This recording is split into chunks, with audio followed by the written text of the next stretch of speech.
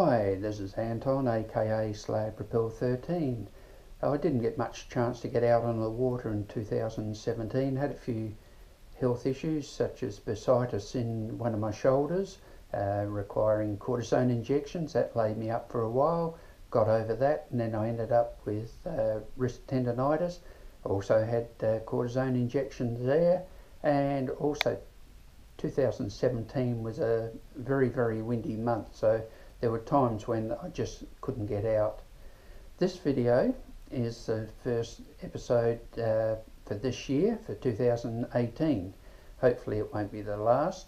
And we went over to Nelson, just over the South Australian Victorian border, to the Glenelg River, which is on the lower Glenelg River National Park. Absolutely beautiful area. For those who haven't been there, I would fully suggest that you pop over there with your kayaks, and if you like fishing, it's a great place for fishing, although the week that I was there was a little bit quiet, and I think that was due to a big change that came through.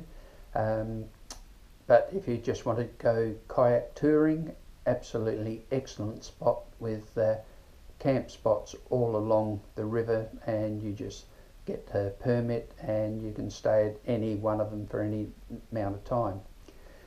The first little segment in this video, I went out from the Isle of Bags, and that was mainly just to burn out a few cobwebs and just to start to get back into a routine of kayaking and loading up fishing gear. It's only about 5 minutes upstream of the town. The second section of the video is a place called Sapling Creek, where I was fishing there and around the bend at a place called Wilson's Hall, and that's where I caught my very first estuary perch. So that one's one that I've ticked off the bucket list. Actually, when you see the piece of structure, an old tree that's in the river where I caught the fish, I caught about a half a dozen there, but because the bites were so small, I didn't bother about videoing it. Just to record the very first one was the main thing. Second or third place I went to is Saunders Landing. That's about 25 kilometres outside of Nelson on the way to Dartmoor, and you go off the bitumen road and you go through about 2 kilometres of really dense scrub land with a dirt track, and then suddenly out of nowhere you get this big opening, and there's an old ramp and landing there where you can launch your kayaks. The water there was absolutely pristine. I could see fish around, but they just weren't interested in biting. So as I said, the main thing is just to show people who haven't been there what the Glenelg River looks like, and maybe entice you to pop over there and have a bit of a yak. Last year I had a lot of microphone troubles, and some of my videos I had to do overdubs because the extension that plugged into the camera and went to the lapel mic that I had on the PFD, with the rear camera, if I leant forward to take a fish off or change gear, it would come unplugged. For the front camera, I'd lean around to get gear out of the backpack off of the back of my seat, or to turn around to get rods, and the extension cord would come unplugged there. It actually happened on this trip too. Unbeknown to me, one of the microphones got a bit loose. What I've done now is I've purchased 3 of these little microphones. That plugs into your camera and the microphone sits there, and as you can see, no leads. The only thing that you'll have to do, I've got Hero 4 Silvers. You will have to sacrifice your case if you want it. I've heard so many videos of people trying to record through the waterproof case, and all you hear is just muffled sound. So the microphone, I cut the holes with a Dremel tool, and it just slots in there like that, and then I seal up around where the microphone goes in with blue tack. So that keeps it relatively waterproof. Obviously you're not going to put this case with the microphone underwater, but it will protect you if you're getting splash coming over the bow, or if you've got a fish that's flapping around and throwing water everywhere. What I'll have to do is buy a third case and just have that purely for any underwater shots, and that one won't be sacrificed. And by the way, I'm recording this on one of those little microphones that's on the camera that's doing the recording, so that'll give you an idea of what the sound quality is like. So I hope you enjoyed the video. It's only about 10 minutes long, plus this 5 to 6 minute intro. In front of each section I've put a map of the Glenelg River showing where I was launching, so that you've got an idea of you know, where the layout of the land is. So hopefully this is the first of many videos for 2018, and I hope you enjoy. Anyone that may be interested in purchasing some of these little microphones, if you contact me through the YouTube channel, and I can put you on to the people online who are selling them. They're only about $3.90 Australian, and they arrive in about 4 to 5 working days. So that's it. This is Anton, aka Slayer Propel 13. I hope you enjoy the video, and catch you around. Bye.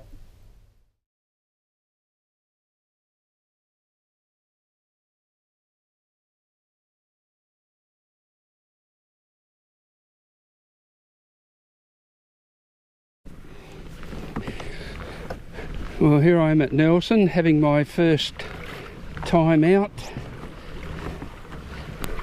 Took me a while to get myself organised, having not really been out for a decent pedal in quite a while. So I've launched at the Isle of Bags. Beautiful day, slight breeze, probably about 23-24 degrees. So just going to try over near the cliffs and see if there's any bream over there. Water's not looking too bad, and judging by what I can see in the middle, there seems to be a little bit of a current running, which might be quite good in my favour. Just keep my eye out. I can hear a motorboat, so I've got my Burley Pro warning flag, so hopefully they can see that before they see me.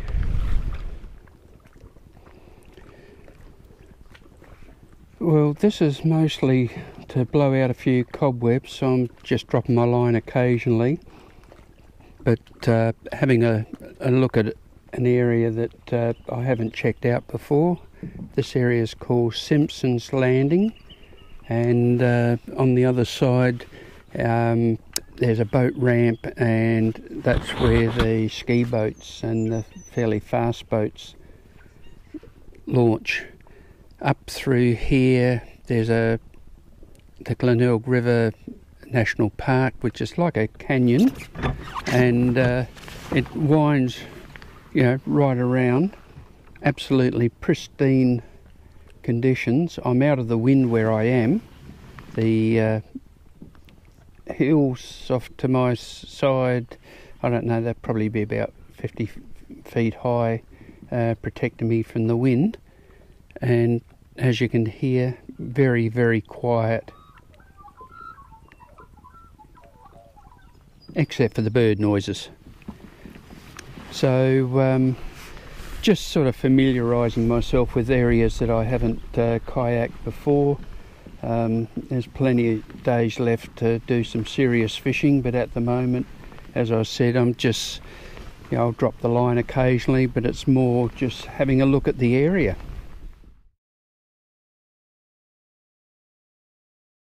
Here I am at Sapling Creek on the second day. I've had to do a voiceover because I lost the audio. One of my microphones came undone, and there is my very first estuary perch. So that's something I can tick off the bucket list now, and you'll see me talking, but you can see the GoPro behind me. The plug for the microphone came out. Caught this estuary perch on a hurricane 2¼ inch sub grub in sump oil colour. He went back to grow another day. He was only 26 centimetres. The minimum legal for estuary perch is 27, so I dropped my line down here in between this snag again, which was just floating out in the middle of the river. Although I didn't capture it on the GoPro cameras, ended up with 6 for the day. I hung around this bit of structure, and as you can see, I kept on getting bites, but the fish were wrapping themselves around the structure. I lost 3 or 4 jig heads, and the other thing that's going on is my lovely telescopic rod. The eyes kept on flipping around. I didn't get footage of the other fish I caught because they were all around the same size as the other one, and a bit boring seeing all the fish about the same size. So I decided, after having a few problems getting snagged and whatever, and at least I'd captured some fish, I decided to head off and have another try a bit further upstream.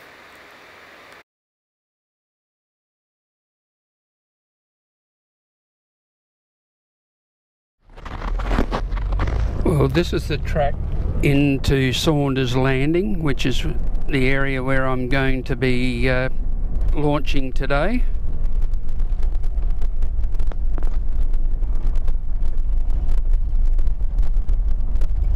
The things we kayakers do to get to fish.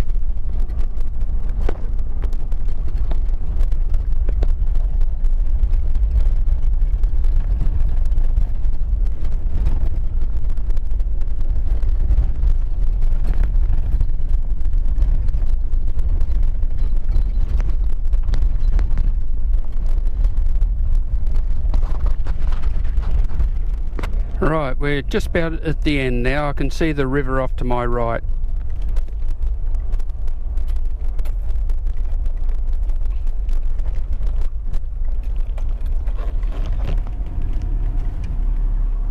And there she be.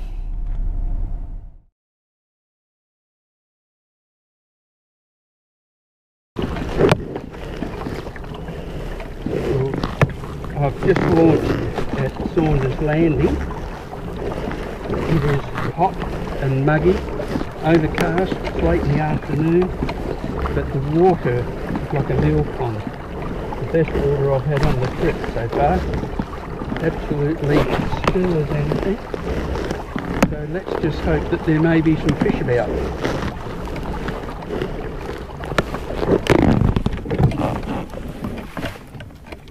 So I've got a couple of top water lures that I'm going to cast.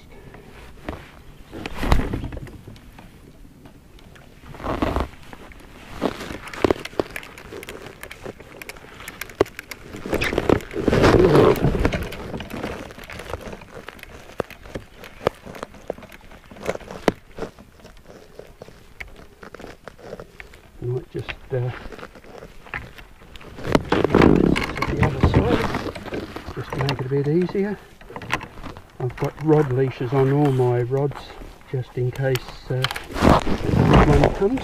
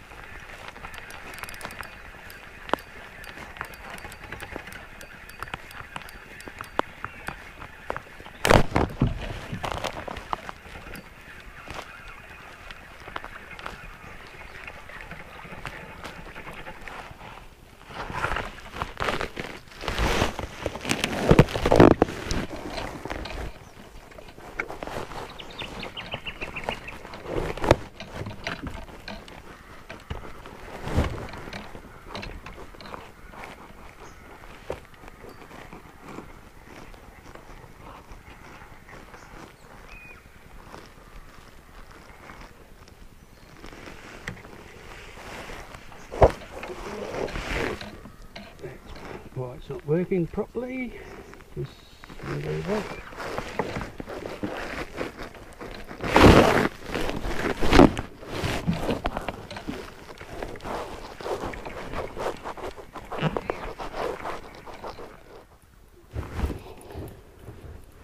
Well, here I am at just past Saunders Landing, sort of moving upstream. Late in the afternoon, very still, the best kayaking conditions I've had for the whole trip. So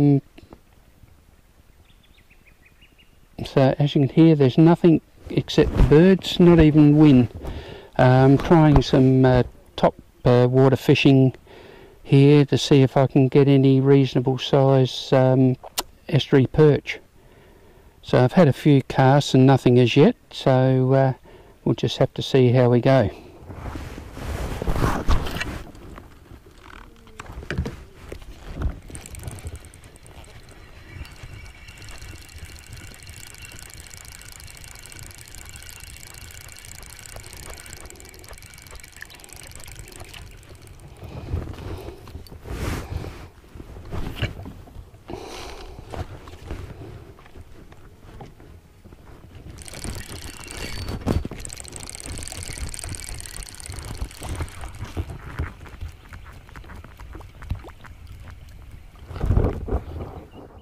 I've gone upstream from Saunders Landing and been throwing topwater lures around.